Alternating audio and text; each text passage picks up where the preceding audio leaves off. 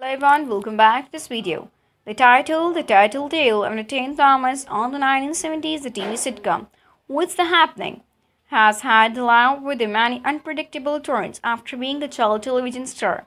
He's became the returnant and a superior of the life-threatening events three times and even through the grow up to being the child the TV star.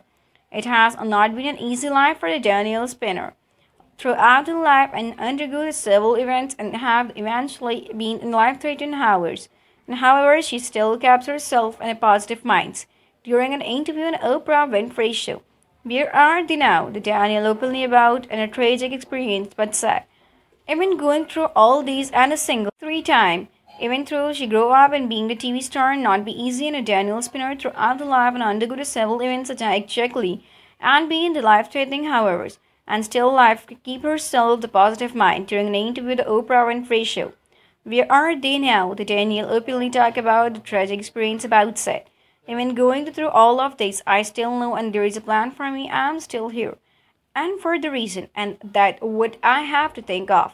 In 1977, when she was 11 years old, Danielle was in her halfway to set up what happening.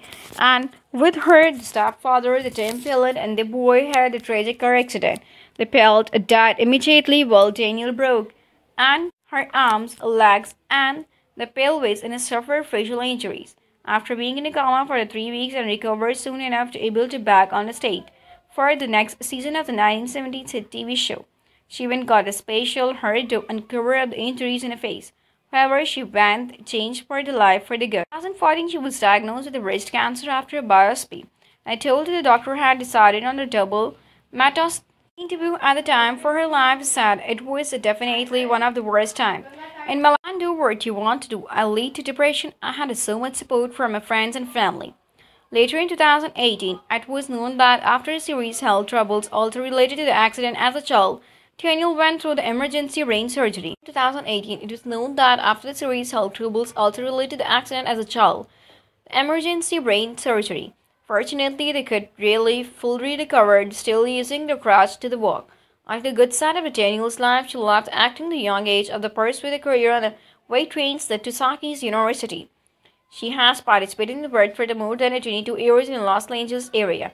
In 2016, she was inducted in the National Museum of African American, a history of the culture in Washington. Danielle also published a book called Through the Fires, a journal of the star child, in it which was talk about the troubles growing up the child after a star accident.